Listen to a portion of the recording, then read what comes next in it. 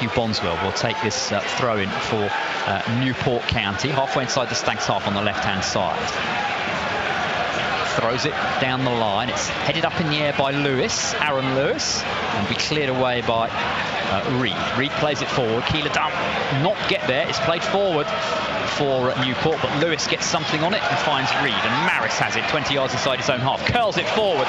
Rhys Oakes will chase after this. He'll keep it in play down by the corner flag. Pulls it across. Won't reach his man. Keillor-Dunn might get on the end of it. Keillor-Dunn shoots into the net, and Keillor-Dunn scores from 14 yards after the cross on the right-hand side was Rhys Oakes. From Rhys Oakes was cleared to him. Keillor-Dunn took a touch to control it and fired past the keeper, Nick Townsend. And Mansfield have the lead here with just 4 minutes gone at the One Call Stadium. It's Mansfield Town 1, Newport County 0. Oh, what a sensational start, and it's that man again, Davis Keillor-Dunn.